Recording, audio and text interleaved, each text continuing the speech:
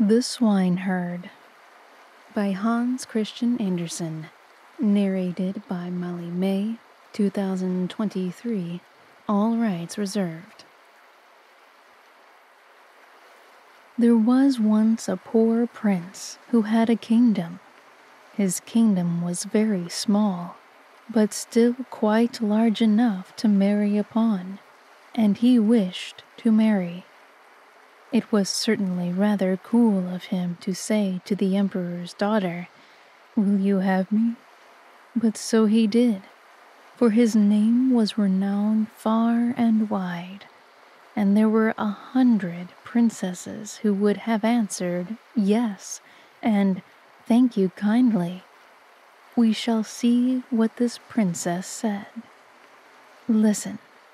It happened that where the princess's father lay buried, there grew a rose tree, a most beautiful rose tree, which blossomed only once in every 5 years, and even then bore only one flower, but that was a rose.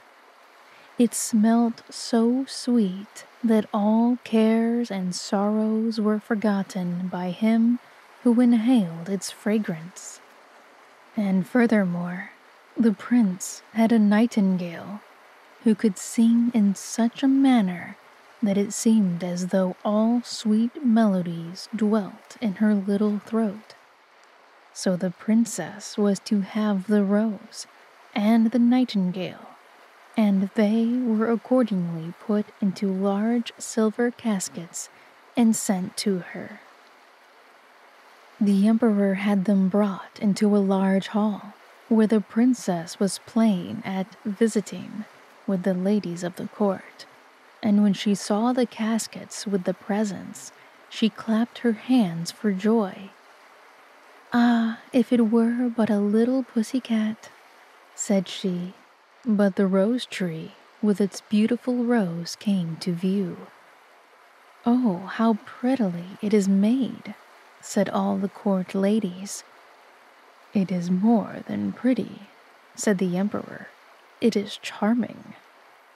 But the princess touched it and was almost ready to cry. "Fie, papa," said she. "It is not made at all. It is natural." "Let us see what is in the other casket before we get into a bad humor," said the emperor. So the nightingale came forth and sang so delightfully that at first no one could say anything ill-humored of her. "Superbe! Charmant!" exclaimed the ladies, for they all used to chatter French, each one worse than her neighbor. "How much the bird reminds me of the musical box that belonged to our blessed empress," said an old knight. "Oh yes, these are the same tones, the same execution." "Yes, yes," said the emperor, and he wept like a child at the remembrance. "I will still hope that it is not a real bird," said the princess. "Yes, it is a real bird," said those who had brought it. "Well then, let the bird fly," said the princess, and she positively refused to see the prince. However, he was not to be discouraged. He daubed his face over brown and black, pulled his cap over his ears, and knocked at the door. "Good day to my lord the emperor," said he. "Can I have employment at the palace?" "Why, yes," said the emperor. "I want someone to take care of the pigs, for we have a great many of them." So the prince was appointed imperial swineherd. He had a dirty little room close by the pigsty, and there he sat the whole day and worked. By the evening he had made a pretty little kitchen pot. Little bells were hung all round it, and when the pot was boiling, these bells tinkled in the most charming manner, and played the old melody. "Ah, Dear Augustine, all is gone, gone, gone. But what was still more curious, whoever held his finger in the smoke of the kitchen pot immediately smelled all the dishes that were cooking on every hearth in the city. This, you see, was something quite different from the rose. Now the princess happened to walk that way, and when she heard the tune, she stood quite still and seemed pleased, for she could play Liber Augustine. It was the only piece she knew, and she played it with one finger. "Why, there is my piece," said the princess. "That swineherd must certainly have been well educated. Go in and ask him the price of the instrument." So one of the court ladies must run in. However, she drew on wooden slippers first. "What will you take for the kitchen pot?" said the lady. "I will have 10 kisses from the princess," said the swineherd.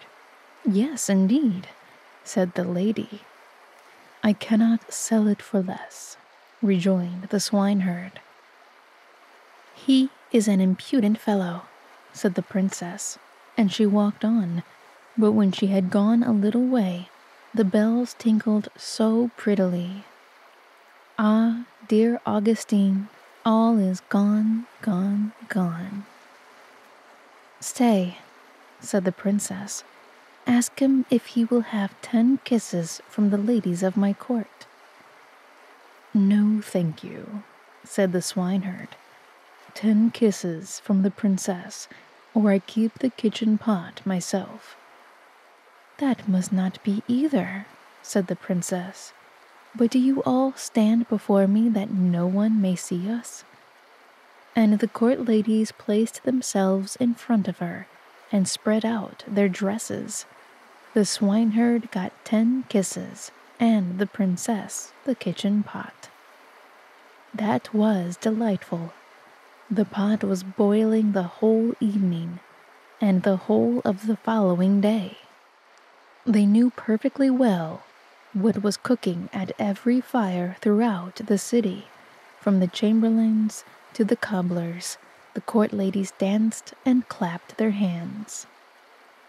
"We know who has soup and who has pancakes for dinner today, who has cutlets and who has eggs. How interesting!" "Yes, but keep my secret, for I am an emperor's daughter."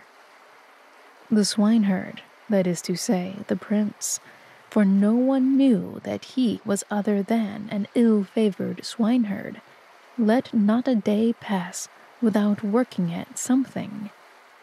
He at last constructed a rattle which, when it was swung round, played all the waltzes and jig tunes which have ever been heard since the creation of the world. "Ah, that is superb," said the princess when she passed by. "I have never heard prettier compositions. Go in and ask him the price of the instrument, but mind, he shall have no more kisses." "He will have 100 kisses from the princess," said the lady who had been to ask. "I think he is not in his right senses," said the princess, and walked on, but when she had gone a little way, she stopped again. "One must encourage art," said she. "I am the emperor's daughter. Tell him he shall, as on yesterday, have 10 kisses from me, and may take the rest from the ladies of the court." "Oh, but we should not like that at all," said they. "What are you muttering?" asked the princess. "If I can kiss him, surely you can. Remember that you owe everything to me." So the ladies were obliged to go to him again. 100 kisses from the princess," said he, "or else let everyone keep his own." "Stand round," said she, and all the ladies stood round her whilst the kissing was going on. "What can be the reason for such a crowd close by the pigsty?" said the emperor, who happened just then to step out on the balcony. He rubbed his eyes and put on his spectacles. "They are the ladies of the court. I must go down and see what they are about." So he pulled up his slippers at the heel, for he had trodden them down. As soon as he had got into the courtyard, he moved very softly, and the ladies were so much engrossed with counting the kisses, that all might go on fairly, that they did not perceive the emperor. He rose on his tiptoes. "What is all this?" said he, when he saw what was going on, and he boxed the princess's ears with his slipper, just as the swineherd was taking the 86th kiss. "March out," said the emperor, for he was very angry, and both princess and swineherd were thrust out of the city. The princess now stood and wept, the swineherd scolded, and the rain poured down. "Alas, unhappy creature that I am," said the princess, "if I had but married the handsome young prince, ah, how unfortunate I am." And the swineherd went behind a tree, washed the black and brown color from his face, threw off his dirty clothes, and stepped forth in his princely robes. He looked so noble that the princess could not help bowing before him. "I am come to despise thee," said he. "Thou wouldst not have an honorable prince. Thou couldst not prize the rose and the nightingale, but thou wast ready to kiss the swineherd for the sake of a trumpery plain. Thou art rightly served." He then went back to his own little kingdom and shut the door of his palace in her face. Now she might well sing, "Ah, dear Augustine, all is gone, gone, gone."